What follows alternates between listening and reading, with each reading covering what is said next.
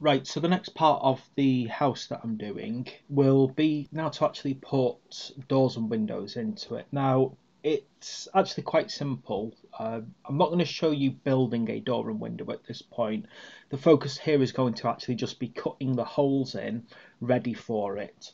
So what I've done here is I've created a cube, rectangular cube anyway, basically so to act as a cutting tool to cut into the wall using booleans.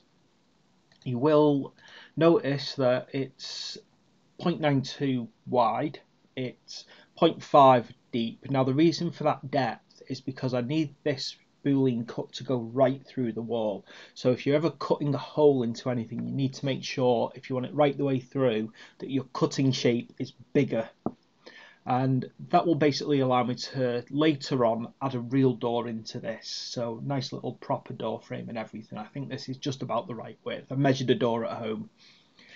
What I'm going to do is, because I want to use this for all of the doors in the house as well, I'm just going to Control C, Control V, and basically just take a copy of it, so I've got it for use later on.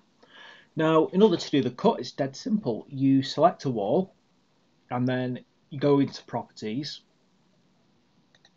and then you select the cube that you want to cut with, or any object actually, it doesn't need to be a cube. Select it, click on it. Now what this means is that this one here now acts as the cutting device. Now to see the cut, you just press H, and there we go, we got a hole right through it. However, one thing you have to watch out for with the booleans in Blender is the object is still there, and if you kind of move this wall around now, so if I go and move it up the Z, you'll see that it kind of warps around the boolean, so it doesn't get rid of it completely once you do that. What you actually have to do is, let me check this now, you have to go Visual Geometry to Mesh. That will remesh your wall afterwards, and then it will keep the perfect positioning. And as I said, the actual cube that I cut with still exists. It's actually still there, fully visible. If I is it Shift and H to bring it back? It's one of these. There we go. Alt and H to bring it back. But the good thing is now, because I've used it, I can actually use it again if I want to, but I always keep a backup copy just in case. And now what I can do with that is I can move it around and basically move it to wherever I've got another door that I want to go in. So I might want another door down here somewhere if I want to do this room, and it's just deciding now on the positionings of the walls. And I'm going to do the same for any windows. Now if I wanted a unique feature, say like a circular window, an arc window, or anything like that, then all you really need to do is just build a mesh of that shape and then use that one as the cutting tool, and it's really that simple. It's so simple to do this. I won't show you the rest of me doing this slowly. I'll just kind of show you the end product.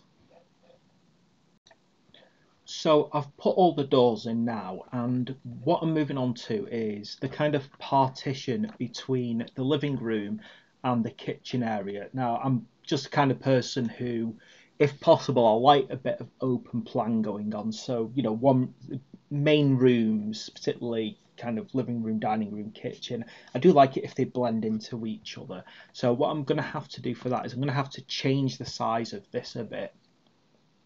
Now I'm going to just increase its height to 0.9. I'm also going to kind of move its location down. I think I need it down. Let's see. What's the problem when you're looking through walls? Yeah, there we go. I've moved it downwards, but I've still got a bit at the top. Now, on top of that, I probably want to widen this. Oh, not that way. Let's have a go at that one. Yeah, so there we go. I'm going to widen that a bit to 2 meters. I'm going to nudge it along as well. 5.2 maybe. Heading up 5. It's never an exact science this sometimes. Well, it is if you do it right. And then I'm going to use that to cut another boolean in this one. As you can see, I've already done the boolean in the remeshing previously to get the one door in. And then I'm going to use this one again. And then just very quickly remesh it. Well, apply the visual geometry to mesh. And there we go, we got the doors in now. And then the next thing to do is just basically to create some windows. Now, I do advise, I really do advise that you make sure that you really plan out your window sizes, just basically using standard measurements, because you'll find it so much more useful later on. Obviously, when you think about it, if you've got, this is the front of the house, this is one of the bedrooms, this is our main sort of living area, you've got to think about how they're going to look. You could, you know, add the hole for now, like I am actually going to do. So let's have a look here. I want my wrong one. Select the wrong one to begin with. I want it kind of wide, this window. I want it to be sort of nice and, you know, imagine that you really want a lot of light coming in, but obviously you've got to decide how high up it's going to go. So you really want it to be on line with the door frame. So as best as possible, you do need to kind of play around with it and try and work out exactly where it should be. And that's going to be quite a large, nice open window. And it's the same thing again, there's nothing special going on here. I'm literally just going crazy with my Booleans. And that's all I'm doing. You will find a huge amount of what you've got to do while making most models on Blender is quite often just repeating the same steps endlessly.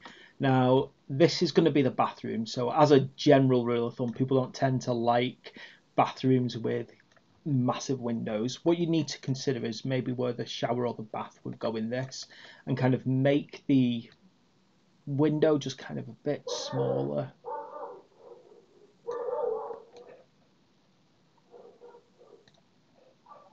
And then move it up a bit. Then move it along a bit. Okay. As I said, you just got to kind of use your judgment really about where you would place it and have a good think. That's why I tend to prefer using building plans. On this one, I'm literally just making it up as I go along, really. Again, add another Boolean. You can do this as many times as you need across a wall.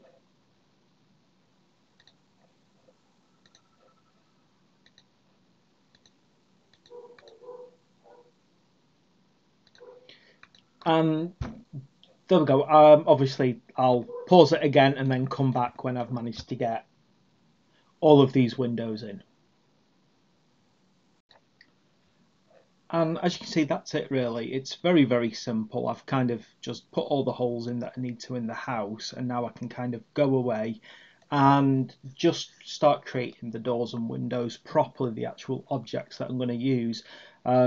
Don't get me wrong, if this house isn't going to be viewed very close up, like, I might have just texture painted them on and then just got away with it, because if you're looking at it from a very far distance, no one's really going to be able to tell as long as you did your UVs with the proper mapping and light and shadow and all of this. But what I have done is, you see, I've kept copies of all of my little cutting tools, because when I create the doors and windows as assets, and I'm not going to create those assets inside this, I'm actually going to create a new file, and then I've got some door and window assets.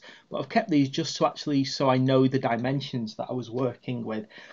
So that's the end of that little tutorial about basically using your Booleans to cut all the doors and windows in, and then applying the visual geometry to basically save the cuts.